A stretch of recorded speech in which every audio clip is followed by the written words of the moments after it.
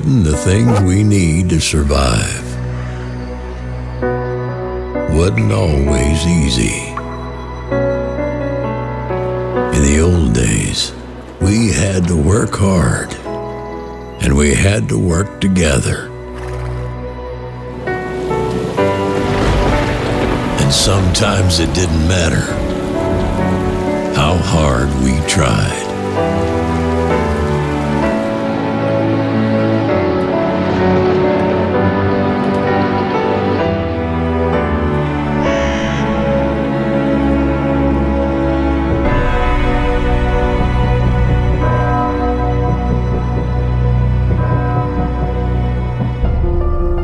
But when farms became villages, and villages became towns, and towns became cities,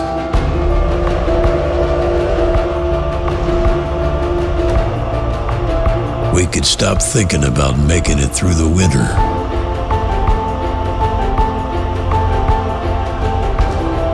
and start thinking about other things.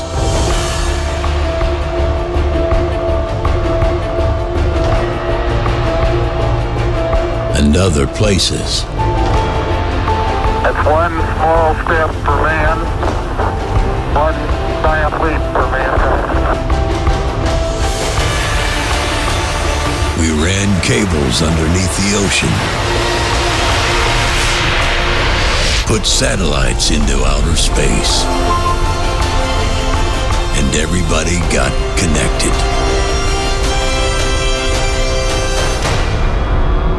But as everything was advancing, we were becoming dependent on a new resource. You see, today, for the whole thing to work, it needs electricity. We need electricity to pump the gas that moves our tractors through the field and our trucks down the road. We need electricity to run our factories, to power our supermarkets, and to do the simple things that make a house feel like home. We need electricity to control and pump the water we drink, to synthesize our medicine, put gas into our cars, and to light up all of the handheld modern technology that we've come to depend on.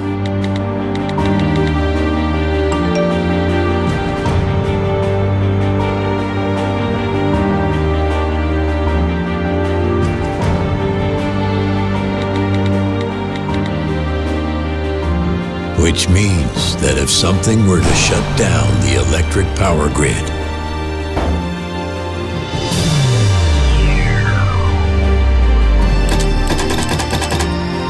we, the people of the modern world, would find ourselves suddenly without the most basic things we need to survive.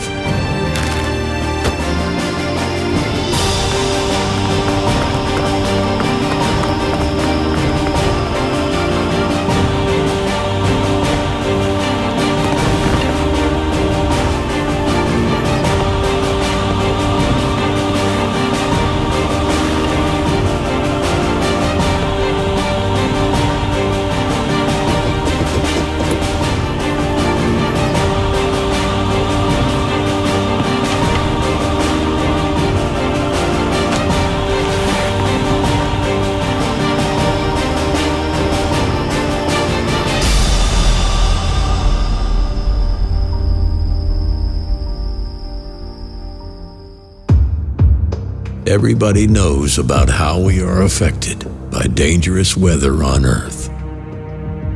But not many folks know about how we are affected by dangerous weather on the sun.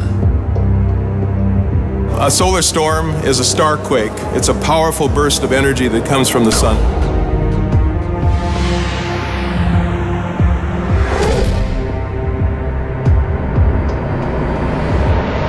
In the mid-19th century, we had the Carrington incident, which was a huge space weather impact on Earth. Literally the only electric technology that existed at that time was the telegraph system. There were sparks flying from the telegraph systems, fires broke out. The new thing is not the space weather, the new thing is that modern society is extremely dependent on electricity. Big storms like the 1859 storm are going to have continent-wide and planet-wide laydowns and impacts. The power grid could be knocked out for days, weeks, possibly months, even years. Well, you can't go to the transformer shop and buy new ones.